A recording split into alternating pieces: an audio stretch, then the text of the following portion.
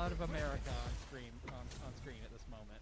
Is his tattoo on his left arm correctly facing the right direction, or is it still backwards? No, that's a military thing. It faces backwards because you're moving forwards. That's the way it is on military uniforms. Look, I mean, in the 80s when we were in the military, it was very difficult to invest in new sprites. Yeah. Both players playing this distance game, but balFrog maintaining this corner.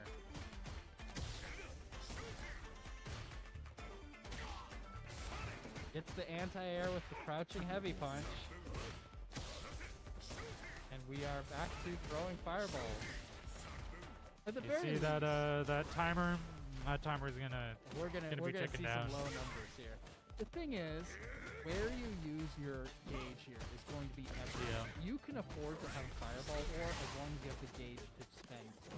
On the other hand, a well-placed parry is going to regain that gauge real quick. I have wondered about getting a small life lead against Guile and then just parrying for 99 seconds. Like, what do you do against it? I'm really genuinely curious. You risk it for the biscuit on the overhead and die. But now Guile has to move forward, so you wait. Both players poking each other at distance. No, not much drive gauge to spend. Goes for the double crouching medium punch for the KO. So he's got the bean boots on in his new outfit.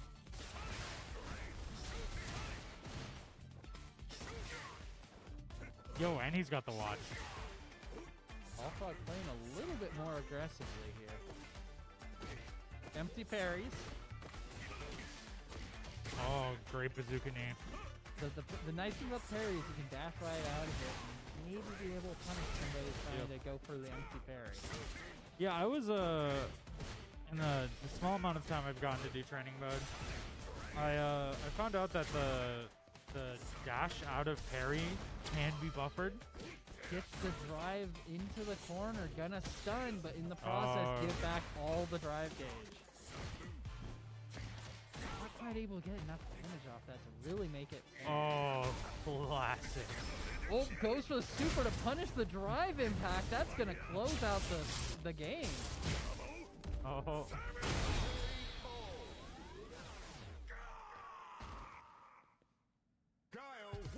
All right. Got bengis up the first round.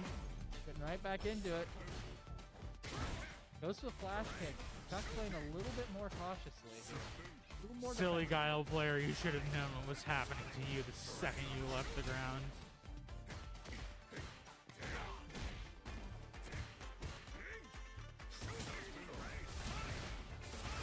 Has Guile's sweep always been 3 hits, or is that like a target combo in this game? It might be a target combo. Uses the sonic boom to move up a great jump in.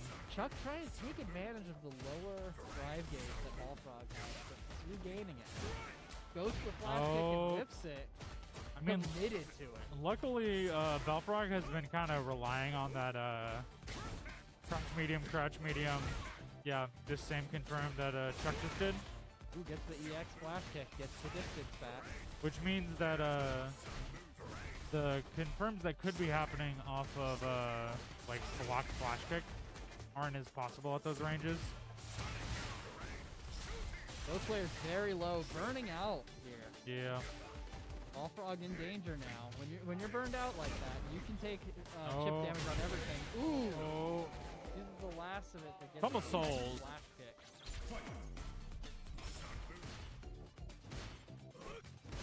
Players poking. Very good of Guile to learn to speak Japanese. Of course it is. It's my setup. I don't have game audio going through my headphones. Hey, don't pull the curtain back.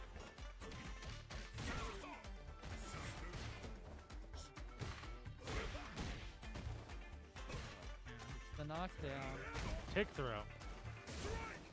Oh, the big EX flash kick. And I mean, you can see it just does counter hit throws. balFrog does not have the drive gauge now to engage in the fireball warp. Burns out. Full sends it anyway. Committed to the option. I don't know if that was the best option to do, but still, Chuck Bengis does not have a lot of drive to work with either at this point. You don't want to risk burning out while your opponent's almost recovered. We're just trading sweeps over here. But now he's got balFrog full back on the meter. table. You could start the fireball war again. Not burning out here, but goes in anyway. Obviously, if he wins this round, he ties it back up. And that Blocks should that into do the it. flash kick. That's going to do it. They're on 1-1 now. Yeah. Great awareness of meter. Or not even meter, but just like willingness to like look at the life amount and not just like automatically sink meter into it. Yeah. Commit when you need. Like obviously balFrog was sitting on tons of meter and could have used it, but was like pretty aware enough to know that he didn't need it. Yeah, everything in this game revolves around that drive meter. You manage it well, you're going to be in much better position. What if you just simply throw people? I mean, then they'll start running out of meter. Like that, you jump over, gets the throw. Ooh, the drive impact, gonna lead to some damage. Not quite. Oh, drops it. I don't know if maybe you get like a medium relink, medium. Both players very low on health. One spray hit goes for the install. And eats it anyway. I was like, no, we zone we traditional. Hey, traditional heartland American zoning. You stop it with that newfangled install. We are throwing Sonic Booms now. balFrog committing resources here to the fireball, but gonna burn out for it. Still, while you're burned out, you can still throw regular fireballs. Yeah, turns out Sonic Boom's still good. You're just playing the older Street Fighter style. You don't need the fancy gimmicks. Chuck kind of nervous to commit resources here while his opponent's burned out. Again, you don't want to be in that situation where you're close to burnout and your opponent has 6 stocks to drive. Oh, I mean, if that happens, we're back in scramble. Goes for the throw to get the corner. Lands it. balFrog has a life deficit, but a positional advantage. Drive impact again. Down to very low gauge. The counter hit scaling of this game is also kind of crazy. Chuck Bengis takes the round. Takes the game, rather. 1 round away from getting into grands. Blocks the flash kick to punishes his own. We don't have Guile and grands though, right? I mean, depends on who wins here. Well, we have one, but it's not gonna be double. Yeah, I don't. I think it's Marissa. It's Marissa. We well, both players very low on drive here. Oop. Just full out. sending it. Keep the throw. balFrog really been favoring that kind of empty jump dash up throw. Yeah, balFrog was able to get the corner stun there, but at that early in the drive gauge, it kind of feels tricky. You don't want it. Because your opponent will get it all back, unless you have the resources to hit something really big. I mean, we just saw it like 3 times in a row. It's just putting work in. Yeah, both players very willing to spend that gauge. Ooh, goes for the drive impact. I mean, you just really want control of the situation. Like being able to set up the some sweeps. Ooh, somersault. Back and forth with the flash hits. That's the confirm we were looking for earlier, where he's doing crouch medium punch counter hit into crouch medium punch target combo into flash kick. Yeah. So you're getting an extra crouch medium punch. balFrog burning out here, but Chuck Bengis very close to it too. The flash kick, able to maintain the distance. Chuck Bengis, if he commits to the fireball war, he's gonna burn out, so you gotta be careful here. The scary thing is both of these. Ooh, into the super. Does that kill? That kills. Yeah, put the point on. I'm gonna wait. Okay, there. Guile wins. All right, game 5 of Losers Finals. We have to suffer more of the Guile mirror.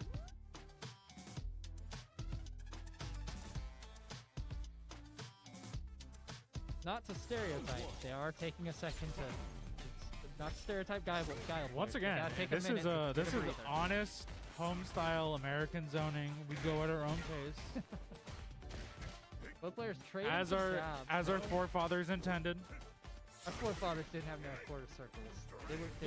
Look, when they wrote the Second Amendment, they were clearly thinking of Sonic Boom.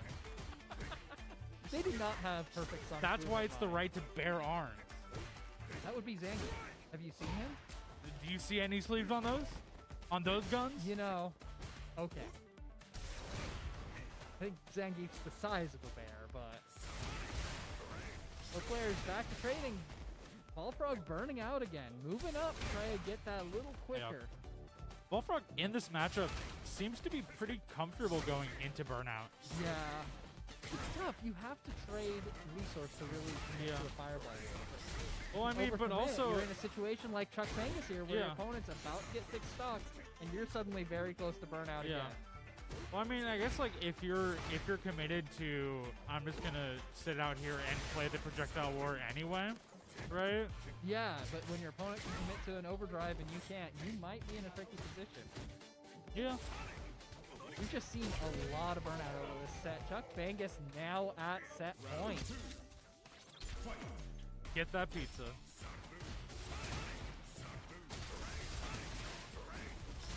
Again, honest rushdown gaming. Committing so much resource to that. Goes for the drive rush. It's a little damage off Is drive rush Zucchini like a big thing? I don't know if Guile gets it.